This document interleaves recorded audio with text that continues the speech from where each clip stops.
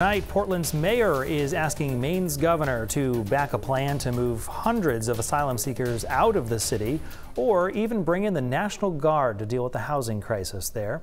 The mayor and city manager sent a letter to Governor Janet Mills asking her to support a plan from the Greater Portland Council of Governments. It calls for housing as many as 600 asylum seekers in dorms on the Unity College campus in Waldo County. If that plan is not approved, they are asking the governor to send National Guard troops to Portland to set up a new emergency shelter. The governor's office says tonight they are reviewing that letter. The city will shut down the emergency shelter at the Portland Expo August 16th, leaving close to 300 people without a place to go there.